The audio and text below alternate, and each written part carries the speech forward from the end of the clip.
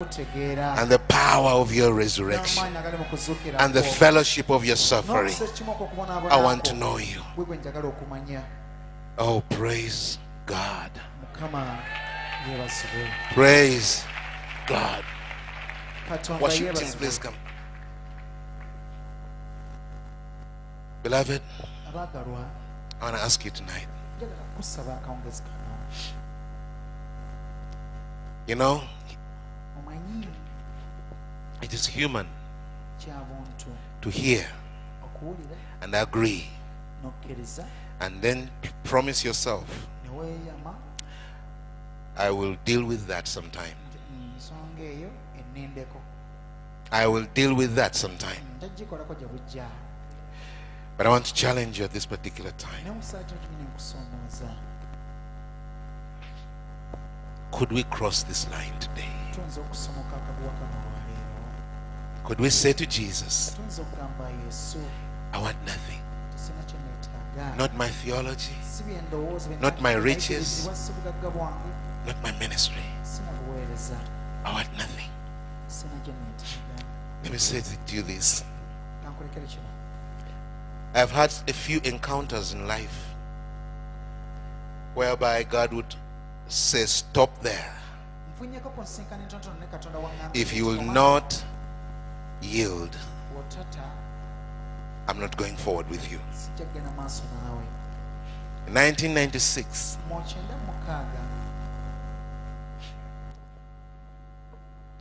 the Lord sent me to Israel. I was asking him questions about Uganda. And he said, go to Jerusalem, I'll talk to you there. I went to Jerusalem and he spoke to me about the woundedness of my nation and the blood guilt in this land and the deep pain that is in the land. He said to me, go call your nation to repentance and reconciliation. Repentance, forgiveness, reconciliation.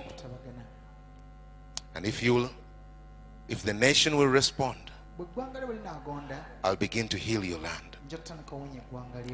Go call them, from the president down to the least, in every category of people. Get representatives to come and spend 14 days in my presence, repenting, forgiving, and reconciling. I came back. I thought I could do it. I wrote a letter to the president. I had never been in anywhere near the president. Those were not my circles. But by faith I wrote a letter. And I sent it through the right channels. We waited for a response. No response came. I called pastors so that I can share with them. We wrote letters to the pastors. We made a meeting. They did not come. Someone told us, if you want pastors to come, you have to provide lunch. We didn't have the money. We went to our small congregation, mainly made up of women who sold sweets on the streets, tomatoes and onions. They said we must raise this money for the sake of the kingdom. Let's do it. And they would bring money every evening before they go home, or every morning before they go to work. They would bring the money. Says this money is for missions, for what God is telling us to do. Some of them, there was one woman I remember. She was selling sweets in the evening at the old car park. And she had her mat spread out with her little baby by her side. And she divided the sweets. These are for God's work. These are for the family. Onions. These are for God's work. These are for the family. Tomatoes. And then when anybody came to buy anything, she would say, which one do you want? And if everybody bought from this side, she would bring all the money to the church. And she would trust God for her family. Those were the people with whom we began this work. They raised the money. We made another meeting, called the pastors. We cooked that food for 300 pastors. We got 20. We shared with them. And they said, we can't decide this. We've got to call another meeting where all the pastors will come. We made another meeting. We raised more money. Cooked food for 300. We got 30. They told us we can't decide this. We've got to call another meeting with all the pastors. And we said, we can't do this. We cannot go back and collect money for food that is just thrown away. So we said, what do we do? We said, let us call the intercessors. We sent out word across the nation to intercessors all across the nation. We set a date on the 4th of October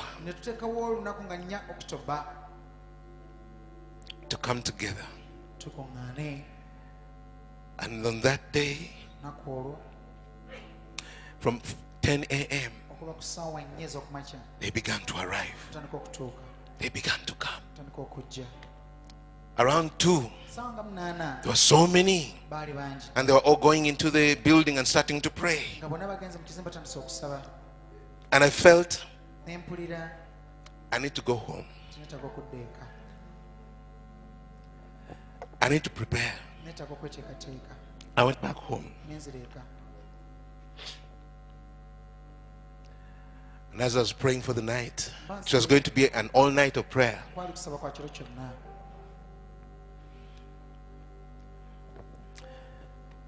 He said to me, I'm not going with you.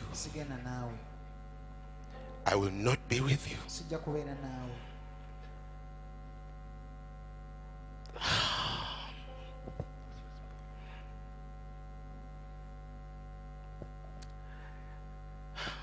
He said, I will not be with you until you lay everything down and choose me as your only reward. I prayed. I thought I gave up everything. And he kept saying, I'm not going with you. I was so tired. I fell asleep on.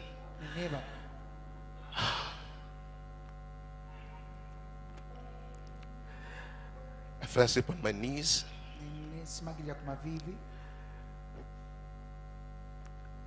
In the evening around 6, around 8, I was woken up. I dressed up and I went back to town. The place was packed. People were even overflowing outside. I called, some of you know Brother Michael Chimuli. I called him. I said, Michael, sit there. I still have something to finish with the Lord. I went inside my office and I got down on my knees. I said, please, Lord, go with me. This is what, it's you who called me to do this. And he said to me, I'll not go with you because you have things that you treasure more than you treasure me. I'll not go with you until you choose me as your one reward. I was crying and crying. Then he said to me, Lay down your ministry. Do you know that you love the work more than you love me? You are willing to do anything for the work. You will do anything to keep that ministry, to protect the ministry, to build the ministry. You love the ministry more than you love me. Lay it down. I said, Lord, what does that mean? Does it mean I stop building the work? He said, no. But promise me, even if the enemy will strike the work, you'll never turn away from me or my calling. Promise me that you'll never choose the comfort of having a ministry above my name. It was not easy. I said, yes, Lord, I promise. He said, no, you've got to let go. You've got to let go in your heart. And I cried, and I prayed, and I pleaded. And I reached a point where I felt I've let go. And he said, give me your family. Give me your wife. Give me your children. I said, God, what does that mean? What does that mean? I said, promise me that whatever happens, you will never turn away from following me. Even if any of them is taken away, you'll never turn away. Trust me with your family. That was hard. I struggled.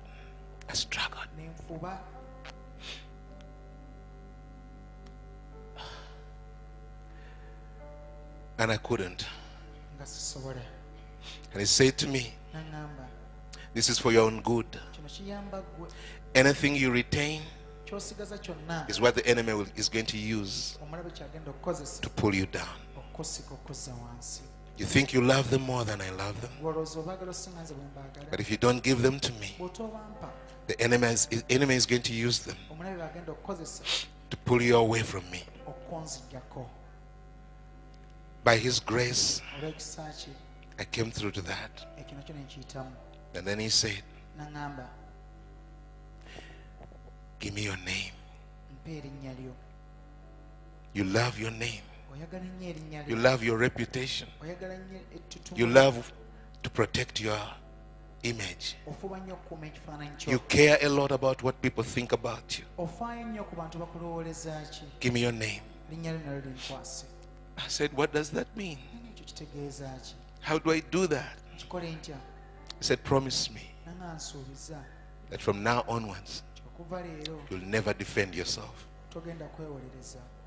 It doesn't matter what people say. Doesn't matter what happens to you.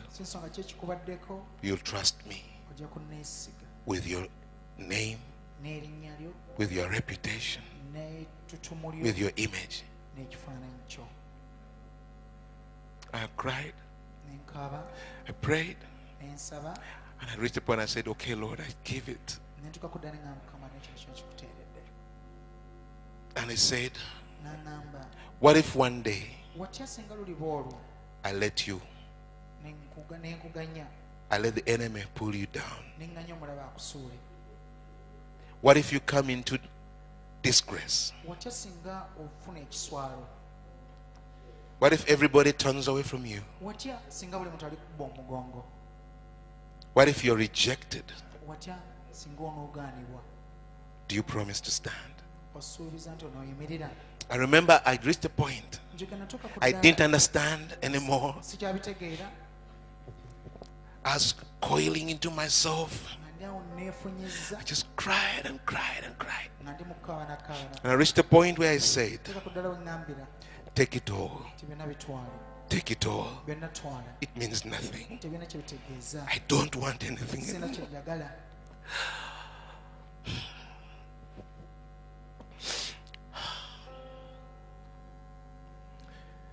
And he said to me,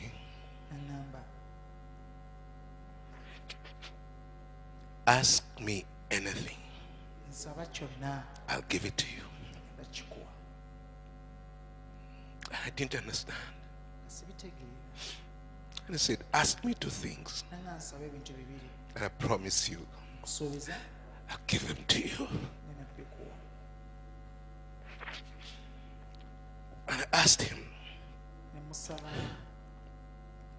said, Father, you sent me to the nations. Give me the ability to love your people, even when my nature would not love them. I said, give me a foothold in every nation where you send me. Give me an inheritance. Your word says, ask me for the nations and I'll give them to you for an inheritance.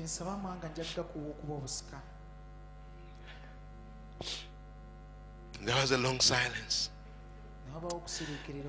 Then he said, go, the people are waiting, and I'll go with you.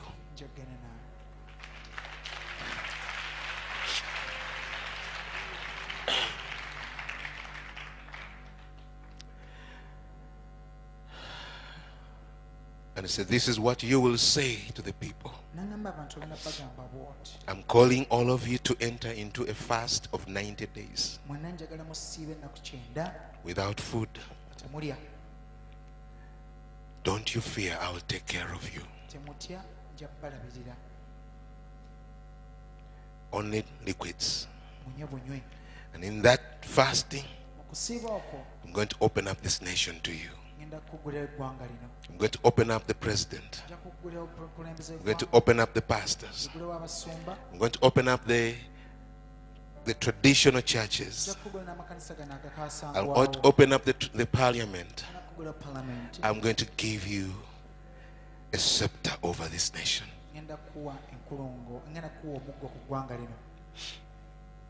Call them to fast, and as many as yield, anoint them tonight. I stepped out of that office and I took a bottle of anointing oil. I gave it to Brother Michael Chimuli. I said, Michael, go in there and stay in there until I call you out. And I walked from the office, which was at the back, like from there to come to the pulpit. I've never seen this and I've never seen it again.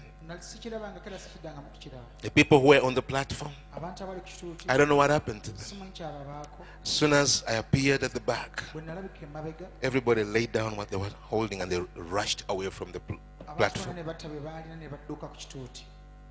And I was coming from there. There was like a pillar pushing people back. They're falling left and falling right. And I got to that platform. I began to share the prophetic word he had given me. And I was in tears and the people were in tears. For over an hour. Then we called those who want to rise up and commit to the 90-day fast. Everybody rose up. I said, sit down, you don't understand. This is 90 days without food. And everybody rose up. We prayed that night, we anointed everybody. And the whole place was like full of slain bodies. People on their faces, weeping and groaning and crying. Until morning. I did not go back to home.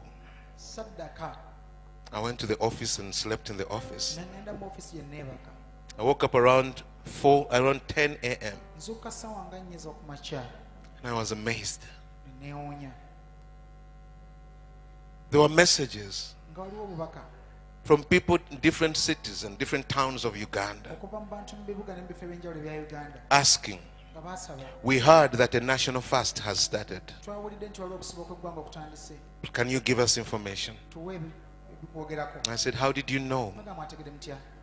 They said, someone told us. All day we were responding to people from Kabale, from Kisoro, from Kitgum, Gulu. They were sending messages, they were calling. We heard the fast has started, and I knew this is the Holy Spirit. The whole nation was drawn into a fasting.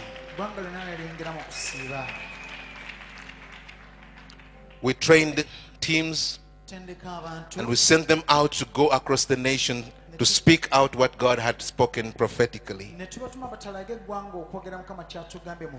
Everywhere they went, they found people fasting. They found people really seeking God. I don't know how many people fasted, but I believe there were over 10,000.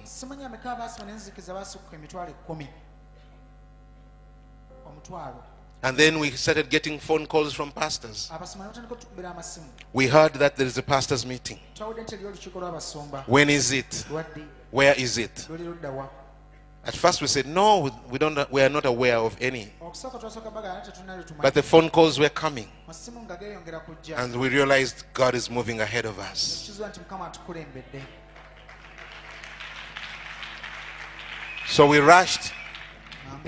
Pastor Simeon had given us permission to use his place. We organized very quickly. And now we're sending out the information, and pastors were calling and saying, I'm coming, I'm coming. And it was supposed to be on a Saturday. On a Friday, I was ministering in the lunch hour. Someone brought me a note. And I ignored it. I continued speaking. And he came and said to me, they are waiting for an answer. They are on the phone. I said, who? He said, President's office.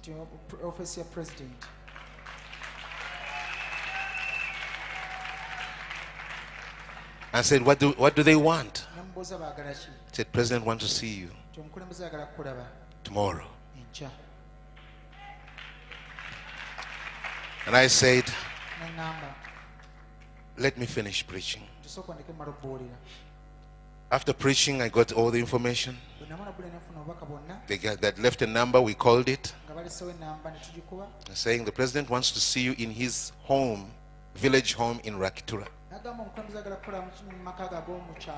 Transport has been provided for you at the parliamentary buildings. You can go with one more person. You are expected for lunch there. But remember, the next day we are meeting pastors. So we got together in a little circle and we prayed. I said, God, what do we do here? And God spoke. He said, stick with the pastors. So we had to reply to State House. We cannot make it. The next day went to the pastors. When they heard, they were furious. They said, how could you not go? But we had heard from him. The wisdom from above. We spoke with the pastors. They cried and they vowed, we are going to do this. We are going to come together. We are going to organize together. That's one meeting we organized with so many organizing committees. There were organizing committees in the Catholic Church, in the Anglican Church, in the Adventist Church, in the Presbyterians, the Baptists. There were organizing committees with parliamentarians, with business people. Everybody was organizing. People were offering, I will do this, I'll do that.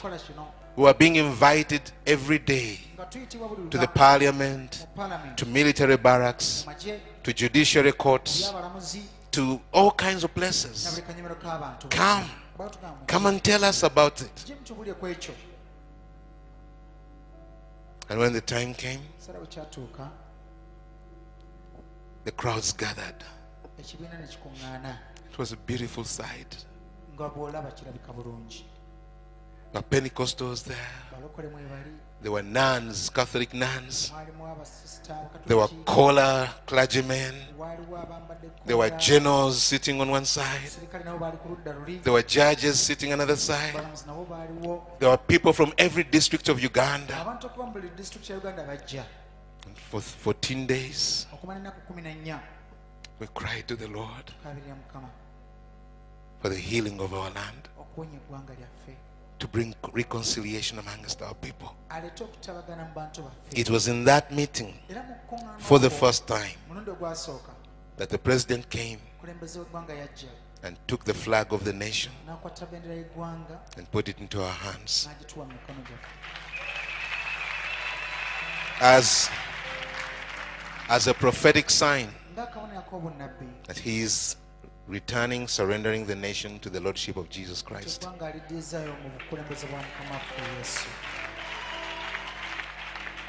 And that night the Lord spoke to me and said, I've put this nation in your hands. You can determine where to take it. And tell my people, the future of this nation is in the hands of the church. You can determine where it goes. And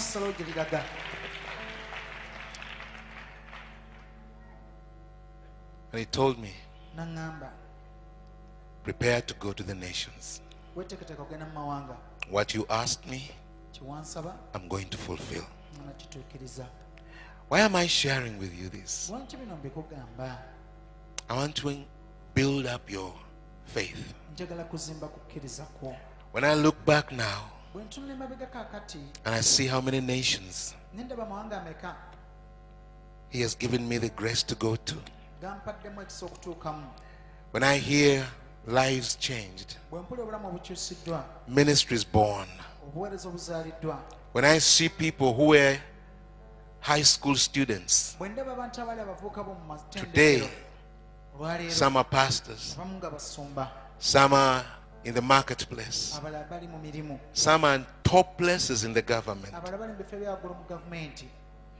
and you reach them and they call you, you are my spiritual father. You don't know me, but I used to come and sit there and we prayed. I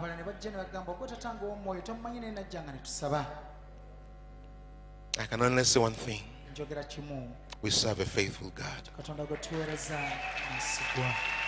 We serve a faithful God. Today, I mentioned early,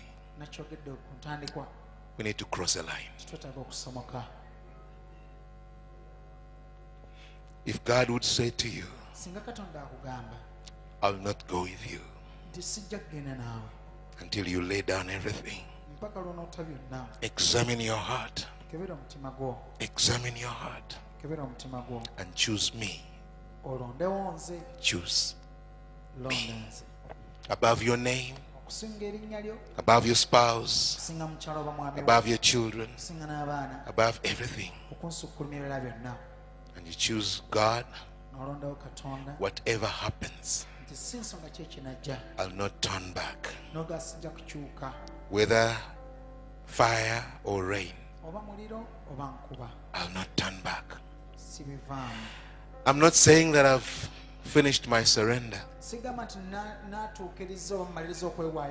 2001, he spoke to me again and said, I want you to set yourself completely apart for me.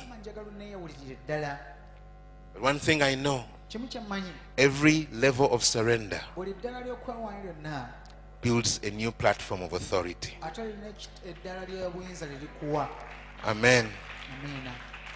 Today, I want to challenge you to cry out to God and say, Lord, I want total surrender. And it starts now.